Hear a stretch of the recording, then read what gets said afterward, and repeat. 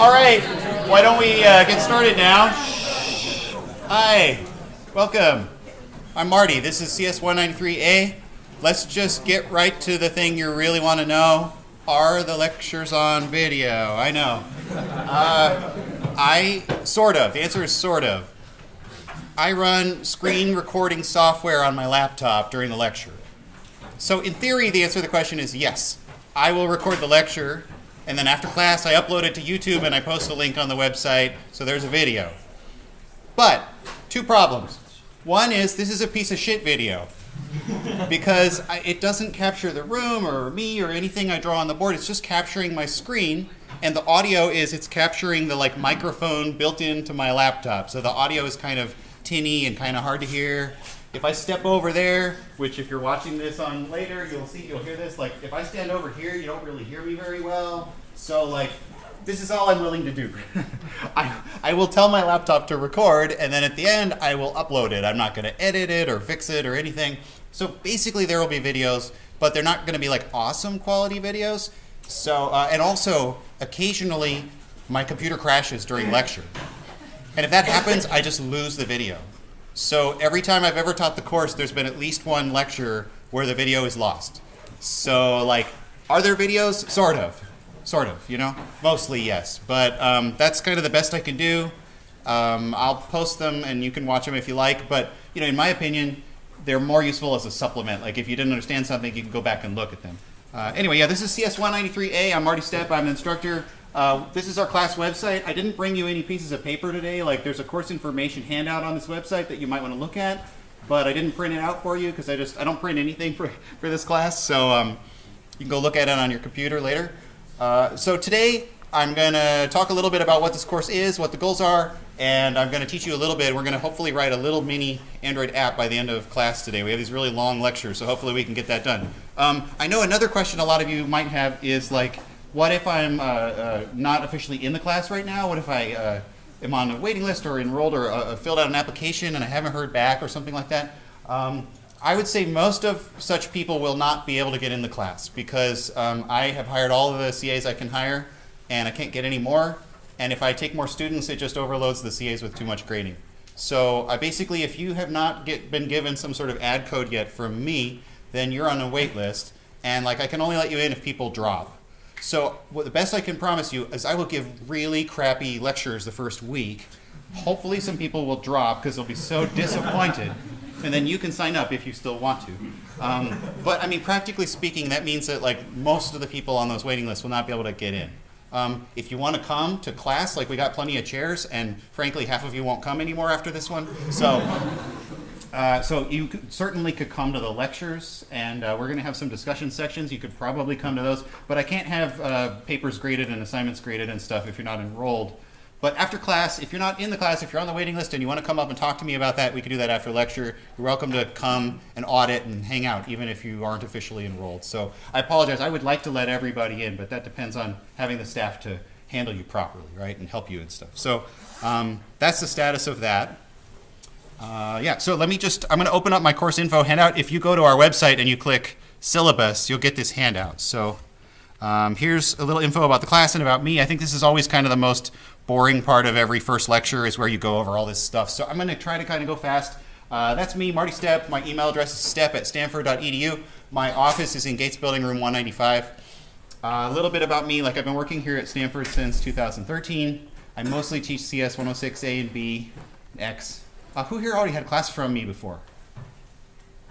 You came back. Wow. You heard of Stockholm Syndrome? I want to look that up. No, I'm happy to see all of you, whether you had a class from me or not. Yeah, this is a fun class. We're going to learn how to make Android apps. I'm not going to do this all by myself. We've got 4 awesome CAs. I think 2 or 3 of them are here. Who's here? Hi. Can I put each of you on the spot for just a second where stand up, tell me your name, tell me your major, and tell me something random fact about yourself. Maybe what you did over break or something that you're really into, something you've done recently. Can we do that? Maybe starting with Ashley. Can you go first? Sure. Hi, I'm Ashley. I'm a CS undergrad, MS NEET co-term. Random fact about me, I love teaching, so I've taught classes before and really hope to help work with all of you. Ashley, do you want to tell them what you're going to do after this year? Yeah, I'm gonna work for Disney for ABC streaming. So like if you watch the Oscars streaming, that's my team. If you watch ABC, I get like they send me Minnie Mouse. It's great. What's Tony Stark really like? No, you know, I got a kid. I got a little baby, 10 months old, and so I'm going to use this like Disney connection a lot over the next few years. Gracie, would you go next, please? Thanks. Hi everyone. My name's Gracie Young. I'm a co-term in computer science. Fun fact: I TA'd for this class a year or two ago. It was a lot of fun, so highly recommend this one. Sarah. Hi, I'm Sarah. I'm a second-year master's in MSNE, and fun fact is that I followed Marty here from UW, where I did my undergrad. That's Although right. I never took a class with him then. That's yeah. See, she didn't know what she was getting into. Sorry about all that. Yeah, great. We also have Shreya, who's not here today, and you'll get to meet her later. She's another one of our CAs, and she's got a lot of great energy. So I'm really happy to work with this awesome staff. Their emails are here. Their emails and their photos are also on the website. If you need to contact any of us, it's just right on the front page of the website. Sarah told me she's been getting a lot of email with questions, but nobody else told me that. I think it's because Sarah's listed first. She's only listed first because it's alphabetical order by last name. They're all sort of co-equal. We might set up like a staff email. We do have a Piazza for messages, but I haven't been really using it much yet. So in terms of like reaching out to us, asking for help, you can email us or you can click on the link that says Piazza for a discussion forum where you can post questions and stuff. A lot of the questions people have on the first week are either like course administrative stuff like registration and waitlist, or it's like how to set up our software, which I'll talk about in a couple minutes. But that's how to reach us. That's who we are. And we haven't set our office hours yet, but we will start having them next week. And in terms of if you want to talk to me in person this week, I will be available right after lecture if you want to come up to me. Or if you need to email me to find another time to talk to me, usually before and after class, I'll be reachable in my office or here after the lecture is over. Yeah, that's who we are. So anyway, the class, what I want from you, what I want prerequisite-wise, is I want you to have equivalent of completed 106B. That's not because I want you to know C++. It's not about the language. I just want you to know things like how to use different collections, like lists and maps and sets. I want you to know, maybe a little bit of recursion, a little bit of pointer type of stuff, just sort of programming muscle building that you would get out of 106B. That's helpful to be able to do the projects in this class. It says on the sheet here, it's helpful to have a background in Java. Strangely, we're not going to use Java in this course. Android development used to be done in Java, but just a year or two ago, they switched to another language named Kotlin. I'm guessing nobody really knows. Does anybody here know Kotlin? Couple of you. So of course, I expect that you don't, right? So we're going to learn this other language that you mostly haven't seen before. But it's actually very similar in many ways to Java, and its code basically compiles down into the same binary bytecode that Java compiles into, and it kind of interoperates with Java a lot. And so I think knowing Java is actually a super helpful starting point to learning this Kotlin language, because I can make comparisons between the two. But you don't have to be good at Java to do well in this class, but it could be helpful. Do you have to have an Android device to do this class? No. It could be helpful, like if you want to run your code that you write on a real phone or a real tablet, you could do that. But you could certainly just do all the assignments on your computer using this emulator device. Looks like this. You can run a little fake phone on your screen and test on that. And it works fine. It's totally fine to do that. Plenty of you rich kids with your iPhones, you don't have to sell your iPhone or beg your parents for another phone or whatever. If you do want an Android device but you don't currently have one, I will post a link later today to some cheapy tablet you could buy for like $50 on Amazon that you could order if you just want to use a device for testing on a real device. It wouldn't cost very much. I don't have any spares to loan out. I might see if I could order some, but I don't know if I have a budget for that. I'm not willing to like throw money at you guys, But hey, you just look up what I get paid. You'll understand. You don't need a device. If you have one, that's fine. It's optional. So that's kind of what I expect from you, what I need from you. I would say, why won't this go away? Okay, there.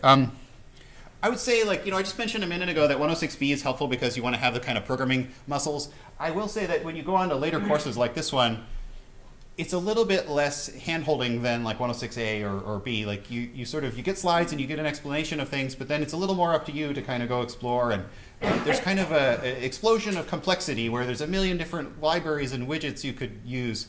And sometimes that could be overwhelming compared to something like, a small confined topic like using a vector in C++ where it's not as much to learn about. So I think one of the sort of meta skills that's good for you to have is just being able to get unstuck when you're stuck, being able to Google stuff, being able to try different things. We will certainly help you, but that's one of the reasons why I require B instead of A as the prereq, is just because I think students get better at that sort of problem solving and debugging type of stuff when they have had a little more course experience. Anyway, there's all kinds of different people in here. There's freshmen and sophomores who've just taken 106, and there's also grad students who have taken a lot more courses. And my target audience is somebody who's just taken 106B or maybe one or two other classes. So I'm going to try not to target this at like really high-end senior level computer science major type of students. My intended sort of difficulty level and workload here is meant to be a little relaxed, like compared to 106 or 107 or something. It's meant to be kind of less than that. I want it to work for you if you don't have a ton of time so that you can still pass or whatever. And if you want to do more, you get really into it, I want to give you some extra stuff. You can extend your projects and stuff as well. So hopefully this won't be your killer class this quarter. Has anybody taken the iPhone course 193P? Anybody taken that? No? Okay, well, I was just going to say, if you have, my class is less hard than that. Otherwise, their class is probably better than mine. But my class is easier, which is probably what you actually want. Anyway, so that's our class website. Everything I do, I'm going to post there. Slides and homeworks and just links and resources. So, check that site pretty regularly. Our lectures are at this time in this room, but you already know that. You do not have to come to lecture. I'm not going to do a quiz or something, grade your attendance. I don't care if you come to lecture or not. Standard old person warning, like if you don't come to class, you should really keep up. I think binging these, like binging 2 weeks of these and trying to do a problem is not a good way to do well in the class. But hey, it's up to you. You figure it out. We are going to have sections. Now that might surprise you because this wasn't listed on the access system or simple enroll or whatever. But that's a new thing we're doing this quarter. And I do want to give you participation points for going to those. Now, you haven't signed up for those yet. I'm going to have you fill out a form later this week when you tell me what times that you're available, and I'll match you into a section. Now, you might not want to go to that section. So what we're going to do is we are going to give you points, participation points for going and working on the problems each week. It'll be a little bit like a lab where we would want you to bring a device and you could work on a laptop, work on some exercises with us. If you don't want to go, what will happen there is like these points for these sections will add up to be worth equivalent of one of our homework assignments, okay, on the grading purposes. And if you don't go to any of them, like we're going to have a separate policy, which is that we will drop your lowest homework score. So if you don't go to any of these sections, that's going to be your lowest homework score, so it'll get dropped. But then that means every one of your actual homework projects has to be good, so you'll get a lot of points for those. You know what I mean? So I think the better way to max out your grade would be to go to these and get these easy points just for showing up. And then if one of your homeworks is a little off, that one will be dropped and you'll get these points in place. So I think that's the way to do it. But again, like if you truly can't go to any sections or you hate going to things because you're a young person, then hopefully there will be an option for people like that, okay? Does that make sense? Do you have any question about that?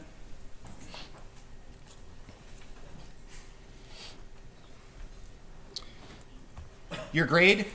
Okay, this is the part where hopefully you'll like me after this part. There's no midterm and there's no final. You're welcome.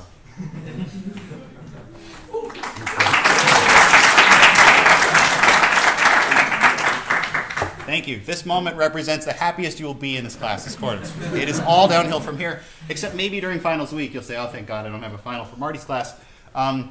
So it's just basically your homework, and now this quarter also it'll be going to your sections if you're doing that. So that's how your grade will be determined. The assignments are graded mostly on whether it works, but there's also a style component, like whether you use Android style well or use the proper idioms. We'll try to make it really clear on each assignment spec what we're looking for, what we're not looking for. I would say in general, the grading is a little bit less picky and less refined than like 106 grading. But we'll still look for certain things and we want you to do those things, and so hopefully it'll be clear what's expected.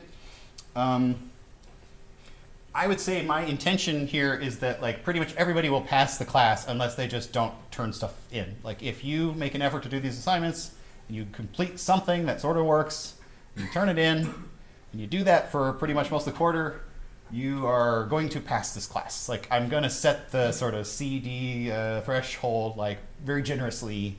You may not get an A+, but you won't like get a D- or something, either. So especially if you sign up for this as pass-fail, like a CR, NC, and you like turn stuff in, I can almost guarantee that you'll pass, okay? So I don't want you to feel like, man, you're gonna like flunk this class or something, okay? Regardless of if you, percentage-wise, what you get back as your score, as long as you like complete generally most of the assignments, you should be all right, okay? So yeah, if this is like your lowest priority course and you don't want to do that much work, but you do want to learn this stuff, you could take it pass-fail, you're very likely to pass, okay? We have late days for this class, just like a lot of the 106s where it's a little bit of slack. You can turn in some of the assignments a little bit late. A late date is 48 hours, so it's really a late pair of days, I guess. But you have 3 of them for the quarter, so you could turn in 3 of your projects up to 48 hours late. If you're out of late days and you turn something in late, it'll be 10% penalty per day per 24 hours. And no matter how many late days you have left, you have to turn the thing in no later than 2 days after original due date. So I guess that means you can only use one of these 3 late days per assignment. So anyway, that's kind of the policy here.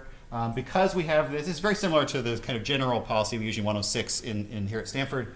Because of this, this is fairly lenient, I would say. Because we have this, this is basically going to be what I do. You know, if you get sick or something, I'm going to say use a late day. I'm not going to give you usually a special extension on top of this, unless you truly become physically incapacitated for a long time or something. You know, this is basically your 3 of those pre-allocated, okay? So that should be fairly familiar if you took 106 here. And the last thing is, you know, honor code, like, we don't usually have a lot of problems with honor code in this class, but, you know, in general, I don't want you to Google and copy solutions on the web. I don't want you to turn in someone else's work. As long as you don't do that, I think we should be fine. You're certainly allowed to talk to each other, and you're allowed to Google for concepts or Google for little snippets of code that are useful, but don't like Google for 193A homework solution and then download it from GitHub and turn it in. Don't do that, please. Yeah, and we will, on some of the homeworks, we will allow you to work in pairs, so you certainly could work with that other person and so forth. And I certainly don't want to scare you. Like, you could talk to each other. You know, like some people feel like if you breathe on another student, some sort of robot's going to come down and grab you in its clutches and you get busted or something. That's just not how it works. I really haven't run into a lot. Like, the kind of person who wants to do that usually just doesn't take this class because this class doesn't count for much of anything. So why would you take it if you're going to do that, right? So, yeah, that's the class policies. That's kind of more info about the class. Do you guys have any questions about the class before we move on? Yeah. So even if we preferred to do it in Java, we still should use Kotlin, which is Kotlin. Oh, that's an interesting question. Like, what if you would like to work in Java on the homework assignments? I hadn't really thought about that. It didn't occur to me that somebody would want to do that. Someone wants Java when there is any other option? What? No, that's a reasonable question. Let me think about it. My initial instinct is to say that I would like you to use Kotlin just because the CAs, you know, it might be weird, like how do they grade you, how do they help you, what if you have a bug or an issue? But I mean, there's a lot of Android code out there at various companies and various websites that is in Java. It's not wrong to code it in Java. So let me talk to CAs, let me think about it a little bit, I'll give you an answer back. I think for almost every student I would prefer for you to stick to Kotlin because that's what all the slides are going to have, that's what all my examples are going to have. I'm investing so much time to convert all my Java slides to Kotlin, you should use Kotlin. But let me think about it, yeah. Any other questions?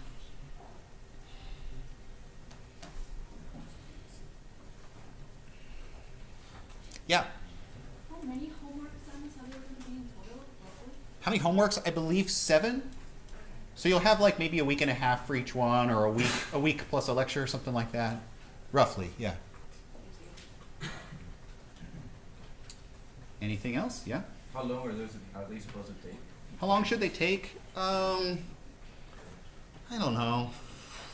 4 or 5 hours? I don't know, Gracie, what do you think? How long do homeworks take in this class? It kind of depends per student a lot. There's some students who get done in an hour, hour and a half, because they just like blaze through it and I don't know, they just nail it. And then there's other students who, there's a weird compiler error and they have to go to get help in the office hours and it takes them 10 hours or something. But I would say whatever it took you to do like 106BX homework, whatever it took you to do 107 homework, it's probably less than that, I'm guessing. I have surveys from past quarters where I asked students how long it took them, but I don't remember what they answered. So I could go check and I could tell you what they said. Anything else? Okay, well, I don't like to mess around, so I want to like teach you how to do some stuff, you know. I don't get these people who are like, oh, it's the first day, so we're not going to do any coding or whatever. That's not how I roll. Like, we're going to code. We're going to write some dang code. That's what's going to happen. Oh, but you know what I also want to do? I know you don't want to come to class, so I only have one thing I can do. I can't get you to come because of my amazing presentations or whatever. But what I can do is I can show you pictures of my baby. If you come to lecture, I'll show you pictures of my baby, and she's really cute. So that should be all it takes, right? And I will show them usually before I start recording the video, so they can't see it if it's on the video. But today, as like a teaser, I will show it even on the video. So here's my kid pulling my hair. That's my brother trying to stop her and my mom trying to stop her. There's a cameo of my cat, Mandy. Here she is with her walker. She's 10 months old. She's learning to walk, sort of. She doesn't know how to walk yet, but with this thing, she basically is even with my grandma in mobility now. Grandma has a cow just like that. Here's my cats. You don't care about them. Here's me with her.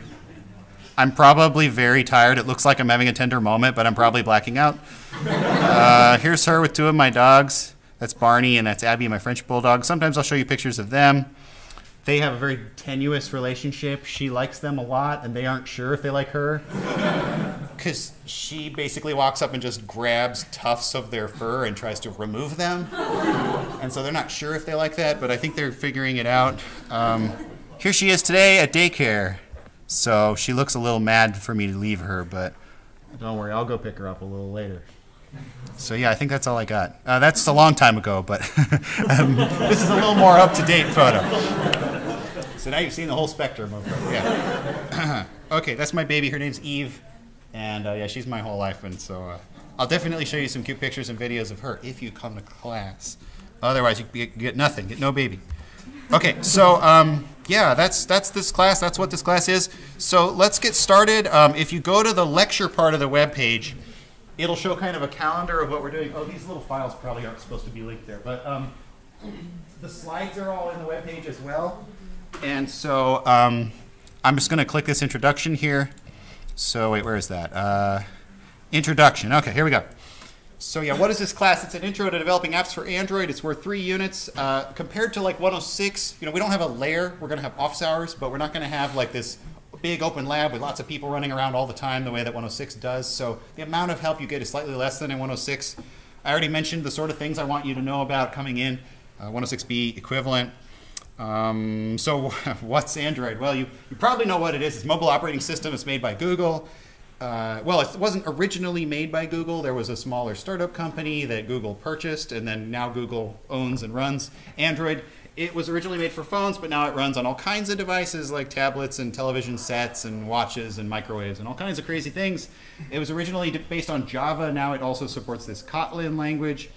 The internals of most Android devices were based on Linux kernels for the underlying operating system. Technically speaking, Android is the world's #1 operating system in terms of the number of devices that it is running on, which is pretty crazy. So, but it also means maybe we should learn about it, right? And I haven't checked this figure in a while, but there's at least 1 million apps for Android, probably more like 2 million now. Android is an open source operating system, sort of. Google releases the source code every other version of it. And so other developers can download it and look at the source. That's very cool. It's a real contrast with a lot of other operating system software. So Android's pretty neat. Why are we learning how to develop for Android? Well, there's lots of things you could learn. I'm convinced that you really want to learn if you're going to be a software developer, I think you should learn how to write real apps for a real platform that real people are using. So that could mean that you learn how to write web apps. Everybody uses a web, uses web browsers. Or it could be you learn how to write iPhone or mobile or Android apps, something like that. Or learn how to make desktop apps that run on an operating system like Windows or Mac OS or something. Like, I think it's important to learn one of those. I don't know if it really matters which one, but I think that's valuable to learn about. Now, why would you choose Android over some of those other options that I listed? Well, you could just write a web page. I mean, strictly speaking, a web page can reach more people than an Android app. Every Android phone and device typically comes with a browser, so you could go to the web page in the browser. Same with other OSs, like you could run that same web page on an iPhone, right? So why not write a website? Well, I mean, have you used the web browser on your phone? It's horrible, right? It's slow and everything looks wrong. And I mean, it's possible to write a web page that looks good on a phone, but it's hard and most people don't. And most users hate using the web browser on their phone. There's lots of surveys, lots of data proving that this is old, but like most people want to use apps like about 85–90% of the time. They don't want to open up your website on their phone if they can help it. They would much rather install your app on the phone. So, I mean, why didn't we learn iPhone instead? Well, I mean, answer is fine. You can learn that too. I don't know that, so don't look at me. Like, you could learn iPhone if you want. I'm not saying it sucks to learn iPhone. I just don't like Apple, and I don't own any of their devices. So, like, when I was going to learn how to make a new course to teach you guys, I decided to pick the one that matched my phone and my tablet and the devices that I own. Part of the reason I own the devices that I do is because I really like how open Android is. And specifically, Android has a very low barrier to installing an app. Like if you guys in this class write an app, you can put that app into the App Store pretty easily. They're likely to accept your app, and then you really are in the Play Store. Or even if you don't get into the Play Store, you can put your app up somewhere on the web, and you can send a link to your parents or your friend. They can go there and they can install your app on their phone. Even if it's just some silly app that you wrote, you don't need anybody's permission or approval to do that. That's kind of nice, as opposed to like the Apple model is you have to submit it and they carefully look over all of it and verify it, and you have to get passed through their quality checking to get into their store. There's pros and cons to that, right? Like if you're in the Apple store, maybe you have a little more confidence that the app is not a piece of crap or hack your phone or malicious, spying on you or something, right? Like you have a little more confidence in each app in the Apple store, but there's a lower barrier to entry in the Android store. So I like how easy it is for you to write an app and get somebody else to run it in Android. So that appeals to me.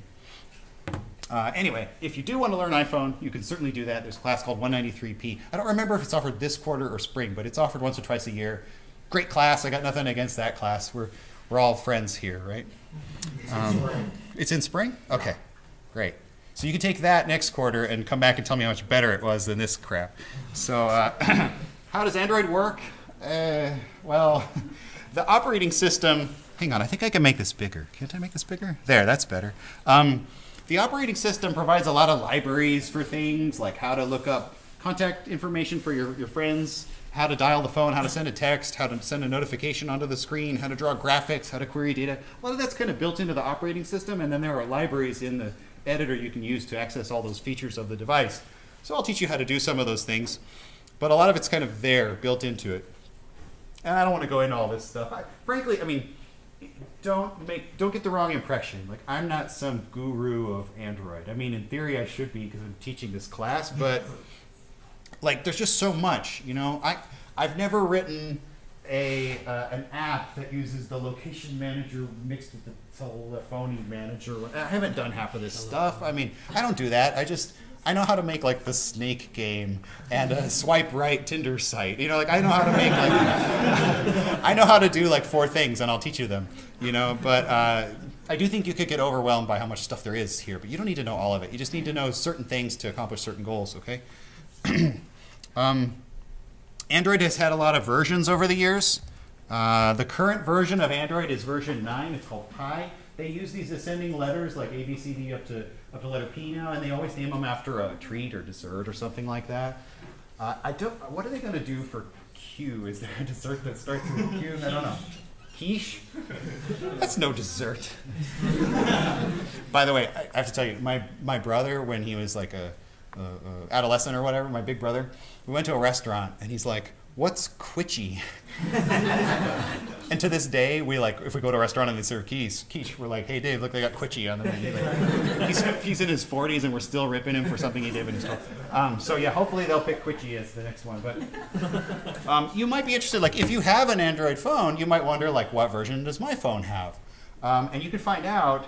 You can well, hang on, where is it? Here. So the thing is, even though I just told you all the latest version of the Android is 9.0 Pi, that's not necessarily what's on your phone, because the way that upgrades work to the version of Android is, Google makes it, and then they package it up, and then they release it. But when they release it, it doesn't beam it straight to your phone. It has to go then to the manufacturer of the phone. I have a Samsung phone, so Google sends the new version of Android to Samsung, and then if Samsung feels like it, they package it up for my specific model of phone, the Galaxy S7 or whatever I have. But if Samsung doesn't feel like doing that, then you're just fucked and you're stuck on an old version. So I hate how this, like, Google will make a new version, but you don't get to have it. Because Samsung doesn't feel like packaging it up for your phone. That might be because Samsung is lazy. Like, there might not be a lot of money in that for them. They already sold it to you, so why should they bother to post a new version of it, right?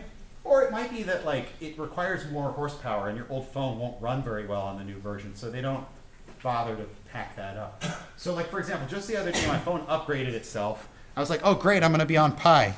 But it upgraded me to 8.1 Oreo. So I guess I was on 7 and it upgraded me here, but it just did it like 2 days ago. So like this came out in 2017. These Samsung people just got around to giving me my update. So I don't know if I'll ever get Pi.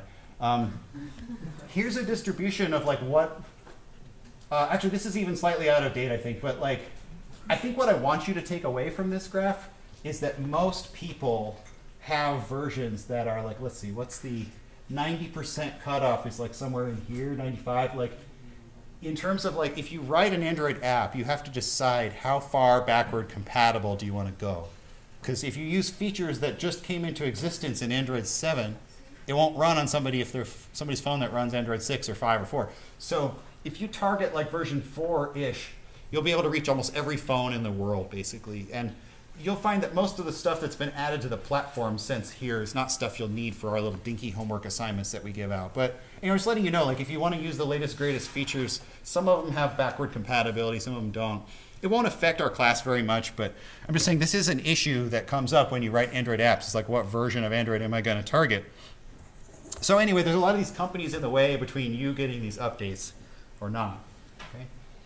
And like sadly, you can't just go download it yourself and install it. I mean, it's possible to like root your phone and like hack into it so it's like free of the restraints that Samsung put on it or AT&T put. It's possible to do that, but it's kind of hard to do. And then even once you do that, it's kind of hard to get the new OS onto there. And so I do not condone such things, but it's up to you.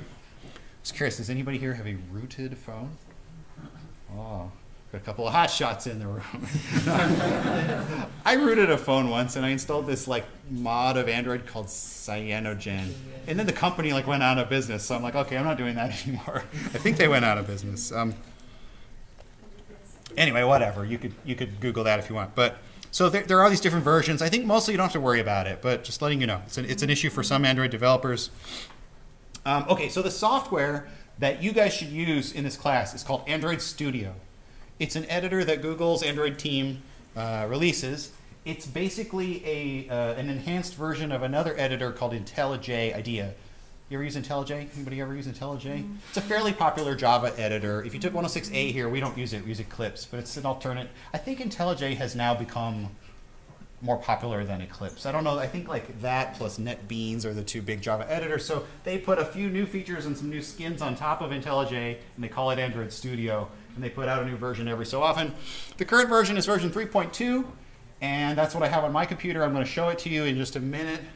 So, like, if you want something to do after class today, go download and try to install this software. I think it'd be good to do that soon because a decent fraction of you will run into trouble while you try to do this. In theory, it's not very hard to install. You just download it and decompress it and run the installation wizard, and then you'll have it. But I find that with all the beautiful variety of computers that y'all have, some of them just don't quite work with the installation and we have to fiddle with it and get it to work. We have a web page on the class website.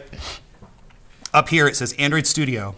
So if you click this, it describes some of the steps that you need to make to install this. I'm not going to walk through it in great detail, but like go try to do this and get stuck and then contact us and we will help you. I think we're going to run a session sometime soon in the evening. I haven't set a date. I'm going to meet with the CAs soon.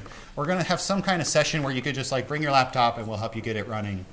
But yeah, get started on that pretty soon. One thing about this Android Studio is like you download it and you install it, but then you find it wants to install more stuff. Like you load up a project and then it's like, oh, I need to install this component. Okay, install. You wait for that. Then you try to run the thing and it says, now I need to install this component. So like there's definitely like a victory of like actually getting an app to appear on a screen for the first time. Like when you actually get there, You're like, okay, now I finally installed this stupid thing. But it takes a little minute. There's like several gigabytes of stuff to download. You know, go to a place with good Wi-Fi or a fast connection or something, and you know, set aside a few minutes to get that set up. Okay, anyway, that's Android Studio. Where am I? Here. Yeah. Do you have to use Android Studio?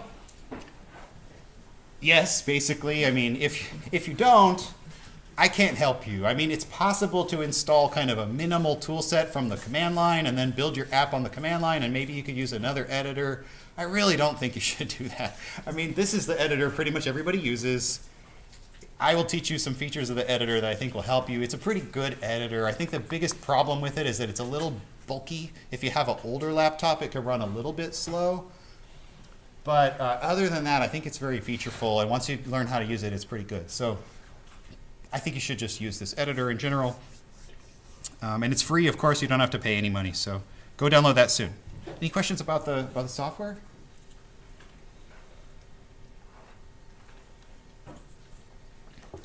I'm not going to do a detailed tutorial of this whole editor, but as I work on projects for the course, I will show you some features of it and stuff. Here's just a quick sketch of what a project looks like. You always make a project in Android Studio. And a project has some XML files with settings, including a kind of main setting file called the Android manifest. You normally don't need to edit that, but occasionally you do, like if you're using certain hardware features I'll tell you about later. There's a source folder that all your Kotlin and Java files go into. You normally don't have to go messing around in these folders, because when you work in the editor, it'll make things in the right folders for you, but sometimes if you download something and add it to your project, you have to know where to put it. There's a directory called res, which is for resource files. There's lots of different kinds of resource files. You could have images that are called drawables. You could have different GUI layout options in various directories. You can have different styles. So, you know, I'll teach you some of this later, but there's also a system built into Android Studio, which is called Gradle. Gradle is like a makefile type of a thing that helps you build your source code into an app. Again, you mostly don't need to touch that, but it's there. As you build your project, it'll say running Gradle. That means it's kind of like compiling and building your app for you. So these are all things that you see. Frankly, I get a little overwhelmed. Like, wait, do I want to edit Gradle properties or Gradle wrapper properties? Or is it settings.gradle? Or is it local? I don't know. I just open them all until I find the thing I'm looking for, and then I change it. You know, so I don't expect you to memorize all this stuff, right? You have to set up an emulator, a virtual device, AVD. That's the little fake phone that runs on your computer that you test your projects on. I find that most of the installation problems people have are related to this. They get the editor installed, but then it won't install the virtual emulator. You know, hopefully for most of you, when you do the installation, it'll also set up the emulator as just part of the install process. But for a few of you, it won't. There's some steps about that in our installation guide, things that you can try to get it working. And that's where we come in. We can help you. But like getting the emulator to pop up, where you see this on your screen and it seems to be like booting up, that's a big step in terms of getting this installed properly. Why would you use this versus a real device? Well, it's kind of easier. You don't have to carry around a USB cord and a phone or whatever. It can be slower than having a real device sometimes. You know, that's a drawback. And I think if you were ever going to really release an app, you would want to test on real devices so you could see how big the fonts look and how the UI feels to really touch. You know, because this thing, you touch it by like clicking stuff. So you're kind of simulating the person's finger. Or I guess if you have a touch screen, you can touch it. But in general, you're faking with your mouse, you know. So yeah, you'll set that up. I've got mine running. It really is like a full device. Like you could open up different apps and stuff. I don't know what music is on here, but it's basically a full phone, you know. I think I could go to CS, what? Get started. No, I don't want to sign in. cs193a.stanford.edu. Welcome to Chrome. No. No. See, I haven't used this. I just set it up for class. I wanted it to look like a new device. Then you can see, embarrassingly, the site does not look good on a phone. Oh, that's too bad, isn't it? Oh, well. Yeah, but like you can play with this thing as if it were a real phone. It's kind of cool. So yeah, set up the virtual device. Okay, those are all my slides about kind of intro to Android. Now I want to transition to like, let's actually learn how an app gets built, okay? Any questions before I move on to that? we won't be like building, I guess, like fancy stuff that like might need physical sensors, right? Like GPS or something. I doubt like an emulator could. Yeah, would you need fancy stuff, like need special hardware, like sensor? No, I mean, that's one of the things about this class. Like, I'm going to give you some basics. But if you have a cool idea for an app, it's probably the case that I'll get you most of the way there and you can learn the rest. If it uses something fancy like phones tapping each other and beaming signals and using geolocation and stuff, like, you'll either get a start toward that or you'll get close enough that you can Google the rest of the way. But we're not going to do anything too fancy schmancy, and I've kind of gone out of my way to pick homeworks that will be okay here. Because if it's based on GPS, it's kind of hard to test like walking around, because this thing doesn't walk around. You can fake it, you can tell it pretend I'm in Reno right now, but it's like not easy to test movement and stuff. Yeah, so a lot of features that we use are going to just be kind of basic user interface type of stuff and network stuff. Yeah. Is there a list of topics? I don't know if I have one up, but I will post after class the whole like lecture calendar that I expect to use for the whole year. I just posted the first week so far because I was just getting ready for today. But I'll post like the calendar, and you can look ahead, and it might change a little, but I'll give you kind of a sketch of what I expect to be doing, okay? Yeah, great. Any other questions? Okay, let's see if we can learn some details here. Creating a first Android app. I don't know if we'll totally finish an app today, but I'm going to try to write a sort of basic app with you guys. So here's what I want to write with you. This is my first example I always show in this class. I call it the bigger number game. It's a stupid thing that you would never really want, but you know, it has to be simple. It was either this or a fart app. And after the last few years, I changed it to this. No, it was never the fart app. So here's what I want to build with you guys. An app that pops up 2 buttons, and then 2 buttons have numbers on them. And you have to click the button that has the bigger number. And if you do, you get a point. And if you're wrong, I don't know, you lose a point or you don't get a point or something. And my joke is like, this is the Berkeley admissions app.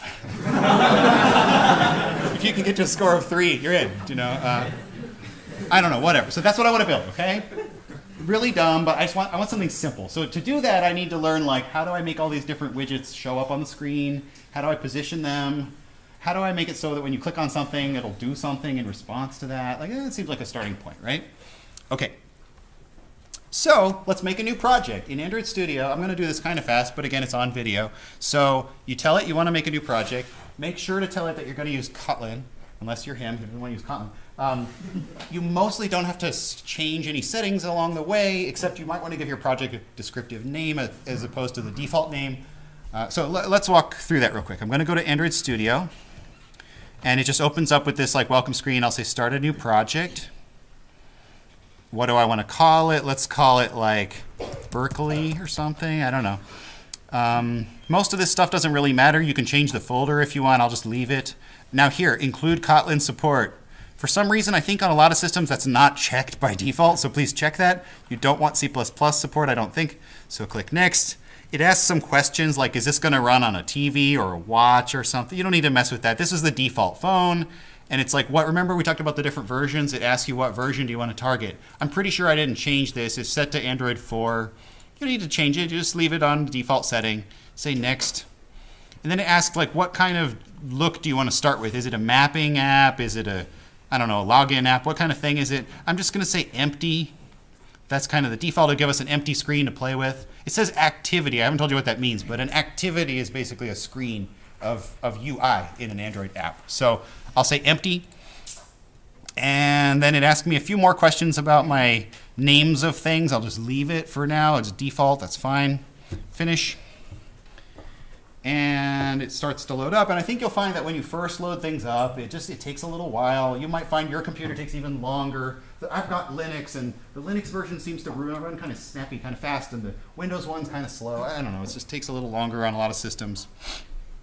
So normally when I show up for class, I'm going to have the project already open because I don't want to wait for all this stuff, you know. But when you first make a project, you kind of have to wait. This is that Gradle system setting up the build for the project. It's one of the slowest builds I've ever worked with for an empty project. It's still working. I think when it's ready, it'll show the screen in the main pane here. Bless you. Okay, I think, is it done? Is it loaded? See, I've got an app here. I've got a little bit of code. I don't really know what else to do yet. Let me come back. I'm not going to play with the editor anymore for the moment. Go back to here. So I make a new project. So let me tell you some terms. I mentioned an activity is like a screen of user interface content. Every Android app has an activity or one or more activities, one or more screens. Within an activity, you have these little widgets like buttons or text fields or whatever. Those are called widgets, or they're called views. Those are sort of interchangeable terms in Android. You have to tell the app how to position things. Where should they be located on the screen? Do they grow or shrink, or do they scroll? That sort of stuff collectively is called the layout of the activity. So I'll teach you a little bit today about how to do layout. And we also have, when you click on stuff or scroll or swipe stuff, that's called an event. That's you interacting with the app or some external force interacting with the app. If network data arrives, that might also be an event. Or if a timer goes off, that could be an event. There's lots of different kinds of events. There's some different bars and system things that we might talk about sometimes. Like you have these notifications up in the top, and you have actions that can be near those. I think that top bar is action bar. So anyway, we'll revisit some of these things as we go along. But mostly I just want you to know you make an activity and you put widgets inside of it, okay? Here are some of the different kinds of widgets. I guess it scrolls off the screen a little bit. I'm not going to teach you all of them today. I'm practically not going to teach you, even half of them in the course. But I think if you learn a few of them, you can kind of figure out some of the rest. I want to use stuff like buttons today, and showing text is called a text view. So I'm going to take 2 or 3 of these different kind of widgets today to start with. How do you do a UI? Well, kind of interesting. Like you can draw it visually and drag and drop things to set up the UI in Android Studio. So that's not always how you do it. Sometimes you write in the code manually for the UI, but just for starters, for noobs like most of us, this is actually a very nice thing. You can just sort of drag and drop and stretch and squeeze and type and watch the UI appear the way that you want it to appear just by making that. It's almost like a little doodler for the UI. And as you work on that, it's saving all that information into a file called an XML file. So I'll show you right now. Remember that we're writing this Berkeley guessing game, right? So it needs to have some text here that says number guessing game, is sort of in the top middle. So how you could do that is you go back to your project, and up here you have these 2 bars of content. One of them is this XML file, and the second one is a KT file. So you might guess KT is a Kotlin code file. And the .xml file is sort of a description of the layout. So you got the one file is like, where are the widgets located? What kind of widgets are they? Where are they positioned? How big are they? That's the XML file, the layout file. And then the other file is like, what do they do when you click on them? This sort of event processing. That's done in Kotlin. So you have this separation of those 2 things. That's how Android does it. This is like how they chose to design Android. You could design a system where all of that was done in code in the KT file. That would also be fine. But they felt it was easier if you did it with this separation, with this split. I know the font is too small. I'll make it bigger in just a second. So let's go to the XML file, the layout first. So there's a default view here of this file called the design view, where you can pick different widgets and drag and drop them on the screen. By default, there is a text view widget here that says hello world. And if you click on it, it kind of shows these alignment thingies. And I mean, I'm going to teach you more how this works as we go along. But even with nothing else here, I'm pretty sure I can run this. Up in the top, there's a play button to run the app. If I click it, it says what device, what virtual emulator device do you want to run this on? Now I've got 2 or 3 of them because I set up one that's like a tablet real big and one of them that's real little. I set up a couple different ones. You probably only need one virtual device that the editor should set up for you when you install it. So I'm going to tell it to use this first one here, and I'm going to say just keep using that device every time I run the app. Just always use that device. So now what it's going to do is it's down here, it's going to build for a few seconds. And then when it's done building, it's going to sort of beam the app over here. And if it worked, it'll pop up on this emulator device here.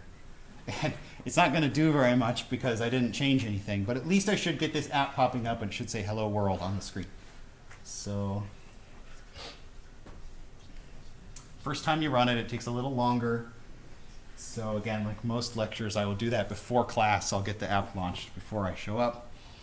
But I want you to feel the pain in real time with me this first time. You know what's really sad? they've been continually improving the speed of this over the years. This is much faster than it was 2 years ago. Yes, it says hello world, so we have a running app here. But yeah, it used to be even worse. Whatever your thoughts of the performance of this are, it used to be worse. So if I want different widgets on the screen, I basically just pick them from the left palette and drag them and drop them on the screen. The only part of that that's tricky is that the positioning system is a little weird. I'm going to mostly explain it to you by example today, and then I'll actually teach you how it works as we go forward. But it's just like, I can't cover everything all in one lecture, right? So if I go back to the slides and I go to the app that we're trying to make, the bigger number game. So, it doesn't have to match perfectly, but oops, what is happening here? Sorry, I was trying to make the font real big so I could see it. There. So let's just try to get as many of these things on the screen as we can. It says bigger number game. So that text is, I have another slide that showed all the different widgets. If you just want some text that displays, that's called a text view. So if I go back here, if I want a text view, it has this palette of different widgets, and they're categorized by different things. You can choose common. These are the most common things. You can say text. It'll show ones that are related to text. I'll grab text view. I click and hold and drag and drop here. And I'll just put it somewhere near the top. And it says text view. So now that I dropped this here, I can configure it. I can change some settings about it. So over here on the right, there's this like properties pane of different aspects of this widget. The text of the widget is an important property. The default is text view. That's not what I want. I want it to say number guessing game exclamation, enter. And now see how it updated here, right? Kind of cool, right? Visual editor. Of course, it's kind of off center. Bless you. So I find this kind of hard to navigate, but what you're supposed to do is I want the top middle of this to be sort of locked into the top middle of the screen. Do you understand? So you sort of grab here and you go, and then it, well, didn't quite do it, but yeah, something like that. You just sort of the way the layout engine works is you sort of attach things to things. It's called a constraint-based layout. I'm not going to really do a lot with it today, but that's kind of the idea. So now if you look at the screen here, it's sort of a bigger font here. I don't think the text quite matches, but it's supposed to be a bigger font. So how do you do that? Well, if you just look through these properties, eventually you'll find text size 14 SP. That means 14 scaling pixels. Oops, what just happened? Sorry, click on it again. So maybe instead of 14 SPs, I'll say 20 SPs. Now it's bigger, It didn't really center. I always forget how to line these up. You line up, you attach to there. They just added this stupid thing, so it's hard for me to get it to work. Okay, so that's sort of in the top center, and then underneath that it says press the button of the larger number, blah, blah, blah. So I'll just make another text view. Okay, I'll drag you down here, and I'll say, press the button and earn a point if you want to get into Berkeley, whatever. Enter. I just want it to be longer than a single line. Lol, but why would you? And I just want it to be more text. So this thing, by contrast to the thing above here, this one kind of expands to be as wide as the screen, and it's kind of underneath the first one. So basically how you do that is you say, I want his left edge locked into the left edge of the screen, and I want his, I can't even see the right edge, his right edge locked into the right edge of the screen. Ugh, I can't get it. Come on. So I feel like this thing kind of sucks, honestly. You go. Okay, whatever. Can I? Well, I want the bottom of this to lock to that. So it's these guys. If I ever moved this guy, it would move him with it. You know what I mean? Now they're kind of linked to each other. So you sort of attach corners to corners of things. So now that's under there.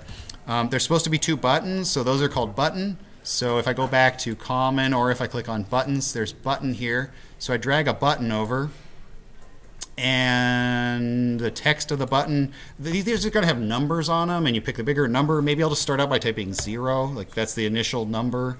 I'll drag another button over here, and I'll say his text is also 0, okay? And then I think down at the bottom, there was one last text view that said how many points you have. Maybe as we play the game, we'll update that text, you know. So points 0. I'll drag this text view down here. And there I'll say points 0. Fine. Now, even though everything looks okay, it'll get mad at me unless I anchor everything properly. Like this guy, I really need to grab his thing, anchor him to the edge like that. You see, I click and drag to the edge and let go. And the fact that he's filled in, that means he's like anchored properly. And this guy here, I need to anchor him to the bottom here until that turns blue.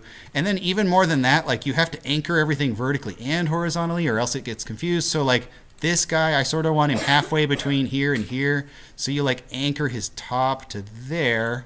But no, I don't want him to go to the top, so I also anchor his bottom to there. And now he's in the middle, you know, now it's like springy and that's stupid stuff. I don't know. But like mostly when I write apps, I don't drag and drop like this. I just go to the edit. You can type this in and it'll be equivalent. And so mostly that's what I do. But I'm trying to show you like first app ever, you would mostly want to just type like this, right? So I think I'm pretty good. I think this guy also needs to be anchored to these two edges so that he will be centered. I don't know if this guy got centered properly. Because like I anchored his part there, but then I want the other side to be anchored to there. So I want them both to be blue. Like I can't see the... I don't know. Well, I think he's working. We'll see. So yeah, you get all these guys attached to everything. And I think I can run it. If I'm missing something, it'll tell me like you didn't anchor your stuff properly. Or when you run it, it'll look weird. But you kind of want to set up all your widgets and then run it and see if it looks okay, you know? So I'll go back here and wait for my app to pop up on the screen again. So far, any questions about kind of like doodling a UI in this thing? Yeah. Is the only place you can edit the text that little box on the side? So, I mean, I'll show you this as we go on, but like all the stuff we're editing over here, really what it ends up doing is modifying the contents of an XML file. So like if I zoom this in a little bit, like all of this stuff is here because of my dragging and dropping that I did in that visual editor a minute ago. And so if you want to change any of these properties, you could also just go into this XML file and change them. So this is more what I really do when I edit an Android app. So sometimes I can't remember like which little draggy droppy thing do you drag because I don't do the dragging, you know. So actually sometimes if it doesn't look, did you see when I ran it, it wasn't aligned very good, you know, like so why does it look different there than it looked here? Like I don't think I had this anchored perfect, like I think these didn't anchor. So I think you have to, you know, drag this to here. I don't think I did that before, and then I have to drag this to here, and now it's actually centered, you know, like that, you have to do that kind of stuff to get this to work, okay? But I pretty much have the UI looking the way I want. But if I go back to the emulator and I tap on these buttons, nothing happens. So let's do that. How do you make it so that something happens when you click on a button? Let me show you. Wait, how do I get rid of that? Go away. There. So let's talk about making things happen when you click on them. That's called an event. If you did 106A or something, you probably did a little bit of events when you click on Java GUI apps, like a mouse click event or a key press event. That's a user or some force acting on your app and you want to respond to it, right? So we want to learn how to respond to clicking events. And most of the code of an Android app is what you would call event-driven code. You don't really have a main function or main method that runs. You just have little functions that execute in response to events. And you have to think about what functions you want to respond to what events. And that constitutes the code of your app, basically. Event-driven GUI programming, okay? So I have to teach you the code to write a function or a method that will respond to an event. So we write a function. And then we have to tell the app, when you click this button, I want you to call this function. We have to like connect the event handling function to the widget. Okay? This is where Kotlin starts to come in. So, so now we can talk about Kotlin for a minute. This is my first time teaching the class in which we're using Kotlin. So I'm trying to figure out how to approach it properly because I can't give you like a full tutorial of this language, right? Like I don't have a lot of time left here. So let me give you a like really fast Kotlin introduction here. These slides are all on the website. This will be unsatisfyingly brief. It's a relatively new programming language made by the same people who made the Android Studio IntelliJ editor, JetBrains company. And it was made to be a sort of faster, cleaner, simpler language for development than Java. But one interesting thing about the language is that when it compiles, it turns into .class files, which is the binary format used by Java. So this language like very nicely interoperates with Java, and it can run with Java code together very seamlessly. And that's neat because this makes it very backward compatible. Like you can write, if you already have a Java app, you can write some new parts in Kotlin and they can still talk to the old parts, and it all kind of works together well. You were asking about can you use Java. A lot of apps have a mix, which is interesting. So these languages do kind of work together well. This is now the default language that Google wants you to develop in for Android. So they have gone in the last year or so, redone all of their tutorials and all their instructions to have Kotlin code samples rather than Java, although I think they have a switch you can flip to see the Java version as well. So here are some specific things that how to do it in Java followed by how to do it in Kotlin. So I guess I'm implicitly assuming that you know Java here, but you don't have to. Maybe both of these are new to you. That's fine, but I'm going to show you some Kotlin stuff, okay? In Java, when you want to print things to the console, you can say system out println with semicolon. In Kotlin, you just say println. Kotlin does not need semicolons after statements. I would say just in general, Kotlin looks to me like a little bit of a mix between JavaScript and Python, which is either nice or scary depending on your perspective. So, but you're learning some other stuff from this slide too, right? Look, I taught you how to do a comment. I also taught you that you use parentheses to pass parameters when you call functions, and that strings are in quotation marks, right? You just learned that from this slide. Variables are a little different. Instead of saying like int I equals 10, you say var I equals 10. So you didn't say the type. Notice that? It figures out that the type is int because the value that you're storing there is an int. It's not that this variable doesn't have a type. It's that you just didn't have to say the type in your code. It is an int, and if you try to do stuff to it that a string would want to do, it won't work. You know, like it does have a type, it's just you don't say the type. If you really want to say the type, you can after a colon, but it's essentially unnecessary, optional to do so. There are some situations where putting the type in is helpful to the compiler to remove ambiguity, but mostly you just don't say types of things as much. There's confusingly two ways to declare a variable. You can either say var or val. And var is like a normal variable, and val is like a constant that you can't change it once you declare it. This is going to be 4.50 forever. This one you can change from 10 to 30 or whatever. Which one's better? Well, I mean, you know, the recommendation of the language designer is to use val as much as you can, because it avoids certain kinds of bugs from accidentally changing your variable, but to use var when val won't do. You can do whatever you want, I don't really care. But those are the two ways to declare variables in Kotlin code, okay? Okay, here's some of the types. Java has like booleans and chars and doubles and ints and longs and strings. Most of those same types are here, except they're all capitalized. Fine. A lot of the rules are the same, how they work and stuff.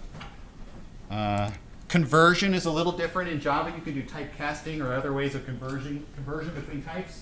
In Kotlin, usually you say the value dot to the type that you want to convert it into, and it'll return like this double rounded to an int or truncated, this int upgraded to a double, etc. There's also a toInt function on strings and stuff like that. Yeah. Does that mean that the primitive types and the wrapper classes are just like the same thing in Kotlin now? Yeah, technically what this means, like Java has these like primitives like int and double, and it has these wrapper classes with capital letters like integer and capital D double.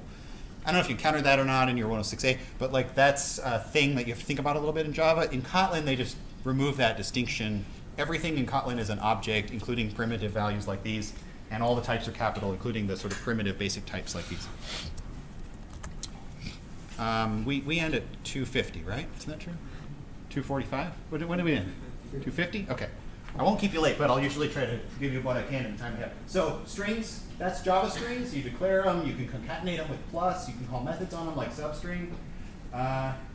Kotlin, pretty similar, but it has this cool syntax where if you put a $sign and then a variable name, it will inject the value of that variable here. You don't have to use the quote plus quote kind of stuff like in the Java example. That's cute. You don't have to do that. The plus thing still works. but this is cleaner sometimes. You can also put dollar plus some bracketed complicated expression, and it will run that expression and stick its value result in there. You can do that.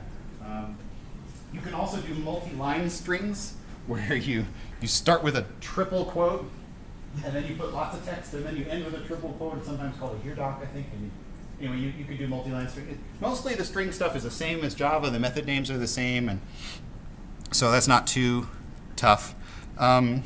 Loops. You can mostly do the same kind of loops as Java, but most people do these little bit briefer loops. Like if you just want to do something a certain number of times, you could do what's called a repeat loop. Repeat this 10 times. If you want to loop over the indexes and you want to refer to each index, you can say for each I in the range of 0 to 10, you can go down, or you can go up by 2 instead of 1, 2, 3, 4. This will be like 1, 3, 5, 7. You can go from 10 down to 0 by -1. So this will go 10, 9, 8, 7, 6. You can for each loop over a collection. You can for each loop over a map. The keys and the values, the indexes and the elements. So there's a lot of different ways to do looping. Pretty similar to Java, but just a little bit cleaner. If you want collections of things, here's how to do it. Instead of making an array or an array list, you can say that you want a list events, and you say list of, and you write the values, and you can add and remove things from lists. You can access the elements of lists with brackets. So I'm trying to give you a taste of the language. I don't expect you to like remember all this right now, but I'm just trying to give you a taste of this language. I want to show you functions, and then I'm going to go back to my app that we're working on. Okay? So let's talk about functions. In Kotlin, or excuse me, in Java, this is a method, right? You say public, and then the return type, and then the method name, and the parameters go in parentheses. You do some stuff, you return something, whatever. Or you could have another method that calls that method. And so here's some examples of methods and calling methods in Java, right? In Kotlin, you just say fun. Functions are fun in Kotlin, right? You say the name of the function. The parameters have the name with a colon and the type afterward. The return type is at the very end of the header. :int, that means the function returns an int right there. And then you just write whatever, value or whatever code inside of the function. So that's kind of the general syntax for a function in Kotlin, okay? I know I'm just throwing you a lot of stuff here, but look, let's jump back for a second to this app that we're trying to write. I want to make it so that when you click on buttons, something will happen. So let's talk about how you do that. You go back to your code here, and you click on the button that's of interest. And now in here under the properties, there's a property called onClick. So if you do any web dev or something, you might know that name onClick. It's like, what do we want to do every time that they click this button? In this box, you can type the name of a function that you want to run. So you can do this in either order. Like you have to write that function, and then you have to tell the layout to call that function. So maybe what I'll do first is I'll go to the Kotlin file for my app, for my activity here. Now it's got some code in here, and frankly, I just want to talk about what does this stuff do. I'll talk about this later. But what you need to do is, inside of your class for your project, you need to write a new function that will be called when you click on the button.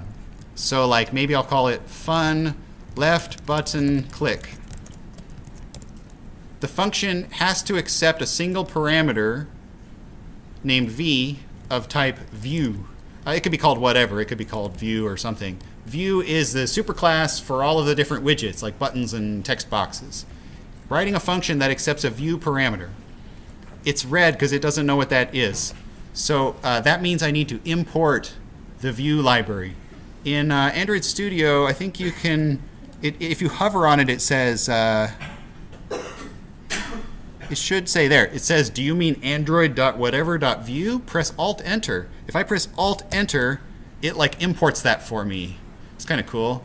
So now it's not mad at me anymore. So now that I have this function, I haven't done anything in there yet, but now that I have that function, if I go back to this XML file and I click on this button and I say, hey, on click, I want to call the left button click function. You see that? So I choose that or type that in, and now it will run that function when they click on that button. And I can do the same thing for the right button. I probably want to do different things when you click on each of those two buttons. I'll write one called right button click. It takes a view parameter. And over here, when they click on the right button, I want to run the right button click function. Okay? So now that's all wired up, except they don't do anything. So what do I want them to do? Well, remember the point of this app was that the buttons are supposed to show. By the way, I don't actually know why. Why is there like a evil dark version of the app over here? I actually don't know what that is. Maybe do you go to dark mode or something? I don't know. It's some sort of Thanos thing where like one of them will break apart or something. I don't know. But remember, I want these two buttons to have randomly drawn numbers on them, and I want you to click the one that has a bigger number, right? So actually, there's a little bit more going on here where I do want a way to make the buttons have randomly chosen numbers on them. I haven't written any code to do that yet. So how do I do that? Well, let's talk about that. Let's go back to my slides for the first app. So where is it? Where is it? So, okay, here.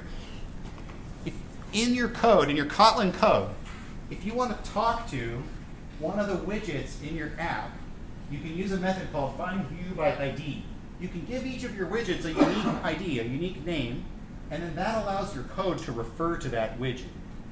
And then you can say stuff that you want to do to the widget, like change a text to this, change a color to that. So you can interact with the widgets in Kotlin using this findViewById function.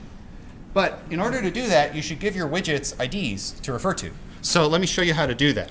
If you go back here and you click on this button, it says ID button. And then if I click on this one, it says ID button 2. It just auto-made those because it didn't know what to name them, so it made a default name.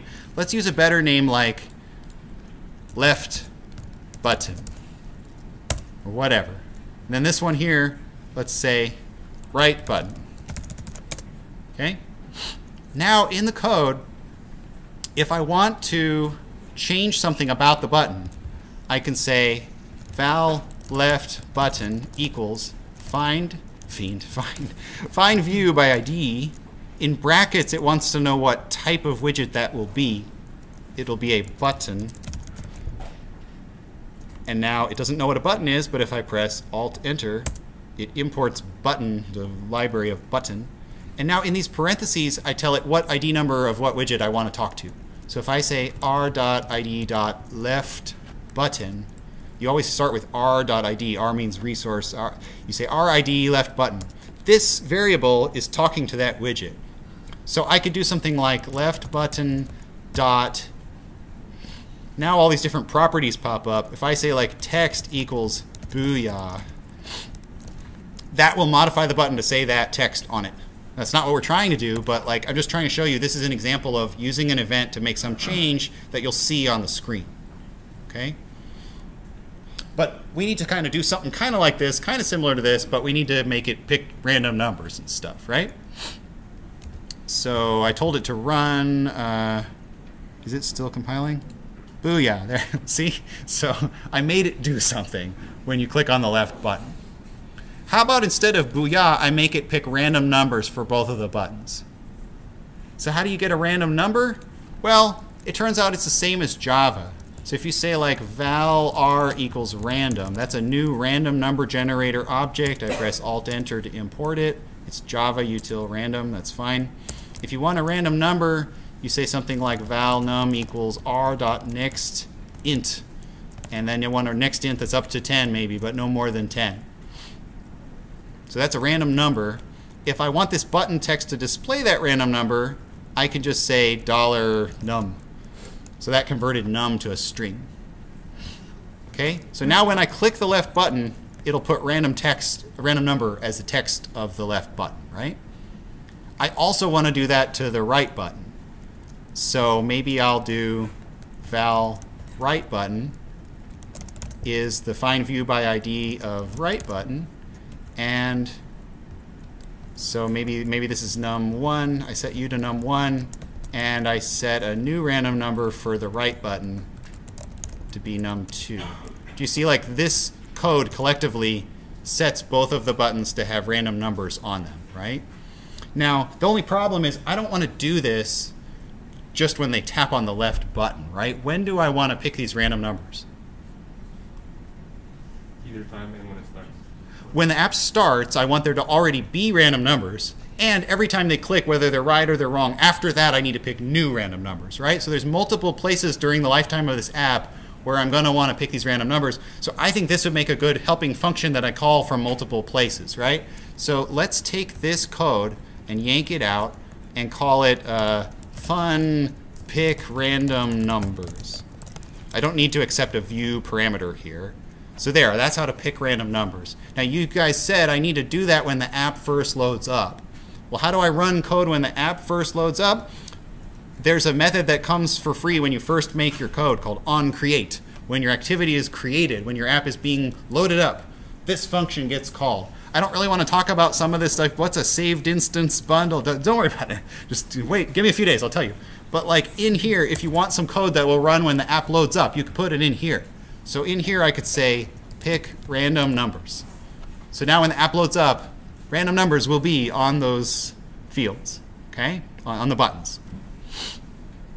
So now when you actually click on the buttons, I need to see if you picked the right one. Pick the one that was bigger, right? So how do we do that? Well, I need to know what numbers are on each of the two buttons. So to do that, I could again ask for these two buttons. I want these objects so I can talk to them, you know? If I want the numbers that are on there, if I say val left num equals, how do you suppose I find out what number is on that button?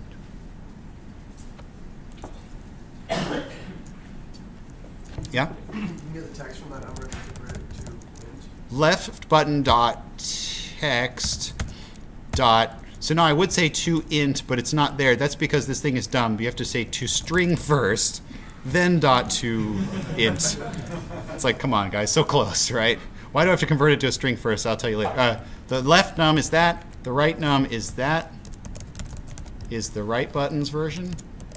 So now I got these two numbers, and I want to see which one's bigger. Well, if you click the left button, then I'm hoping the left num is the bigger one. That would mean that you're correct, right? So if left num is greater than right num, you win, or you get a point or whatever, right? Else you lose. So what do I do here? Well, there's some notion that this app keeps like score, like it says points 0, points 1, points 2. How do you suppose I keep track of points that will kind of live on for a long time? Where would we normally do that in like a 106A or type of a program? Like an instance variable, a field? Yeah, you can do that here. You can say like var points equals 0. This is like a private, you know, you can say private var if you want to. That's like an instance variable. It lives through the lifetime of this object. It's kind of like a global value. Points 0. So like you start with no points. If the left one's bigger, that's good. That means you get more points, right? So I'll say points plus plus. By the way, we talked about how you can say val and you can say var. If this had been val points, it doesn't like it if you try to plus plus down here because it's like read only, right? So I don't want to say val, I want to say var. If you get it right, you get a point. If you get it wrong, I don't know, maybe you lose a point or something. Maybe points minus minus. We're almost out of time. How do I show how many points you have on the screen? Just me changing this variable, you won't see that variable on screen anywhere unless I tell you to, right? So how do you see the change?